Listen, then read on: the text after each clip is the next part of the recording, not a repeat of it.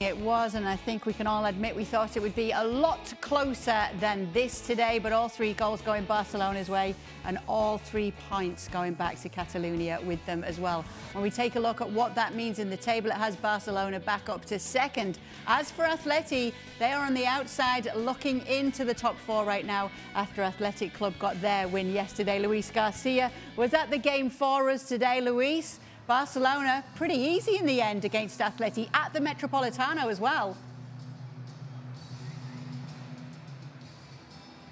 Yeah, quite an easy result for Barcelona. We saw a very good Barcelona in the second half. We have to be honest, the way that they kept the intensity and the energy in the last third, finally finding Lewandowski, finding Fermin. But not only that, it's because in front, I think that we didn't see a good Atletico Madrid. From the first minute, we thought Atletico Madrid was going to try to use the atmosphere that is created here at the Metropolitano, but it will last only maybe 15-20 seconds because it's been very quiet. The atmosphere, the rhythm, the energy. We saw Atletico Madrid drain, not only physically, but also mentally, without reaction, even though that Simeone tried in the second half to bring the big guns. Memphis Depay, we talk about it. Correa, we talk about it. Griezmann, we talk about it. But none of them managed to get not even a good chance. It was only that one with Saúl who put the ball kind of far away from the goal. So a very easy result for Barcelona. Well worked. And again, with more youngster, we saw another one, Casado, into the middle.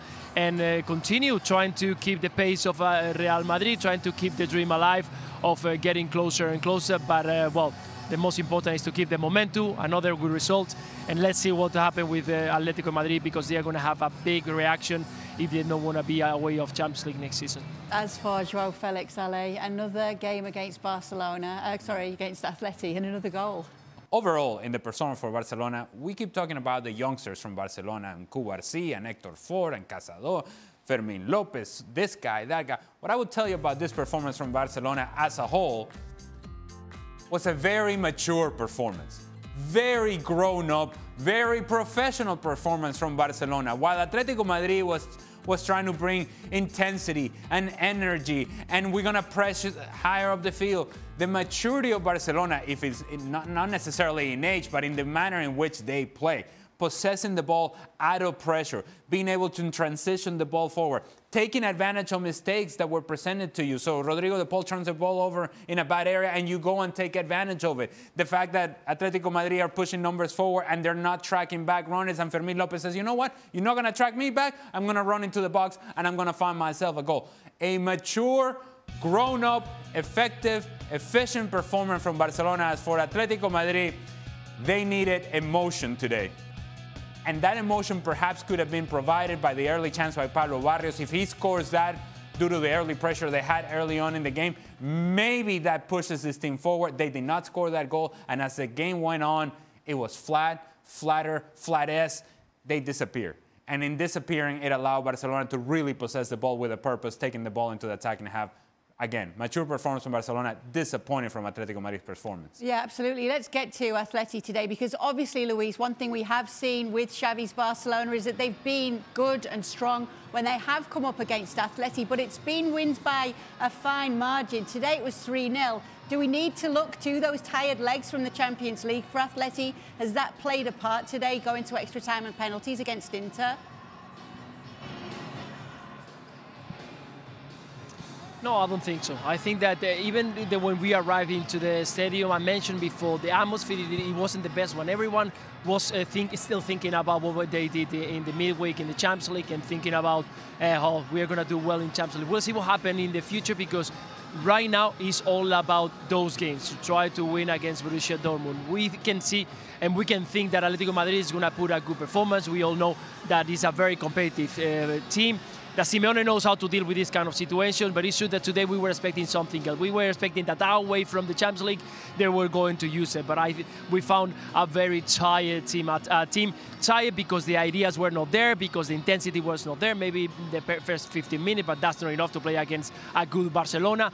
And we can think that for the next week, for the time when the Atletico Madrid is going to play in the Champions League, we're going to see the other face of this Atletico Madrid, the face that brought the dynamism, the energy, and the desire of winning to go through to the next knockout. Because if we found this Atletico Madrid, the Atletico Madrid or against Cadiz, they're going to struggle so much, because what they're going to have is a fantastic team in front with Borussia Dortmund and a team that is going to put a big battle into the field. Things seem to certainly be looking up for Barcelona, obviously, in the Champions League. We're seeing performances like this against Atleti. And we're just going to take a look at the before and after stats, before and after Xavi's announcement. And when you look at this, you can see that after you've got those 7 wins, 3 draws, not a single loss in that time, unbeaten. Is it that the pressure is off, Ale? Yeah. It's amazing what we can do with stats. Let me tell you, we can paint some pictures with stats. Truth of the matter is that in those 10 games that we just mentioned there, Barcelona had a pretty soft schedule. Now, it hasn't been the case over the last couple of weekends, because we talked about playing against Athletic Club and playing against Atletico Madrid. Look, Barcelona are better now because they're defending better. You just saw there. In 5 out of those matches, they actually got shutouts, which hadn't been the case early on in the season. And so they're defending better. And Ter Stegen is coming up with the big save when the team needs it. And so you're seeing a more consistent performance defensively. You're seeing the growth right in front of our eyes of Marco Garcia, that apparently he has become the answer. The answer that was supposed to be provided by other players, the answer that was supposed to be Christensen, the answer that was supposed to be Íñigo Martínez, Marcos Alonso. No, it's Cubarsí who has given you the answer. It hasn't been provided by anybody else. You find consistency in what they do defensively, and that gives them an opportunity to win more games.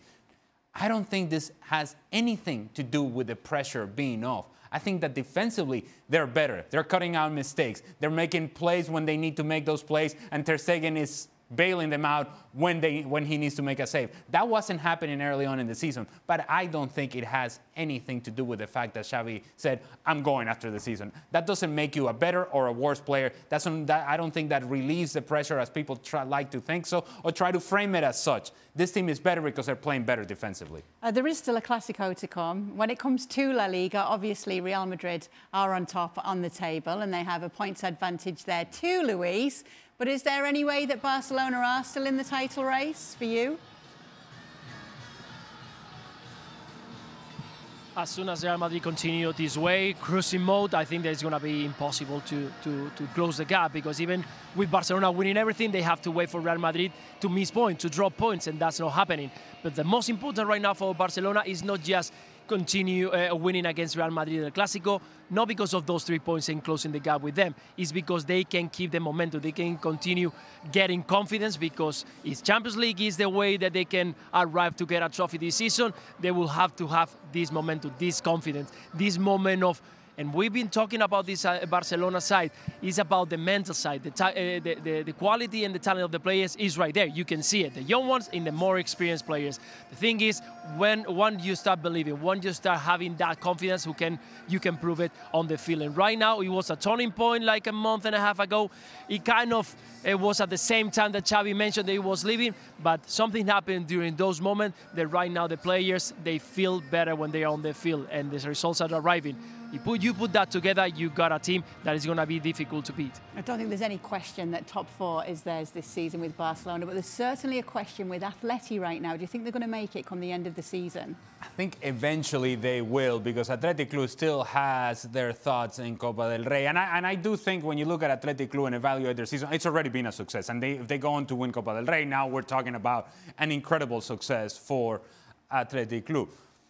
And this is a team that doesn't have a whole lot of depth in Athletic Club. And so I don't know that Ernesto Valverde is willing to push his team to the levels that he needs to push in order to make that run into the top 4. They got to win Copa del Rey first. Once they do that, they start thinking about the top 4. But certainly, when you think of Atletico Madrid, they have to find some consistency in performances and not this sort of dips in form because of lack of emotion. And today what I found was a team that was still caught up in what happened against Inter, not necessarily physically, but mentally. And I understand, and believe me, I've been there, when you're on a high and then you have to come back down to that, then go on a high again. And it's very difficult to do because mentally you get drained, mentally you get spent. And that game against Inter took a whole lot out of Atletico Madrid. Let's just say and make the argument that perhaps today was a one-off for Atletico Madrid in this lack of life and lack of emotion in the game. And this is a team that depends on that energy, that emotion, and that life. If they don't have that, they don't have a whole lot more. Well, one thing we do know is it was a win-win for Luis Garcia. Well, no, can I just say, may I just say? Yeah, you can actually. Can I just say, this was the wrong day for Luis to be picking against Barcelona.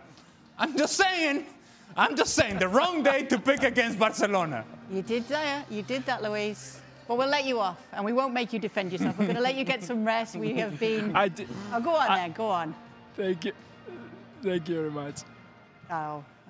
There we go. Nothing. I was saying that I was just pushing for Atletico Madrid because I think they need it. They need those 3 points more than Barcelona at the moment to keep going and to get into the top 4. But I'm really happy. As you said, it was a win-win today for me. Oh, it's great to have you as always, Luis. Congratulations. It would have been congratulations. Yeah, it's great to be Luis Garcia today. It's great to be Luis Garcia. Or every day for that matter.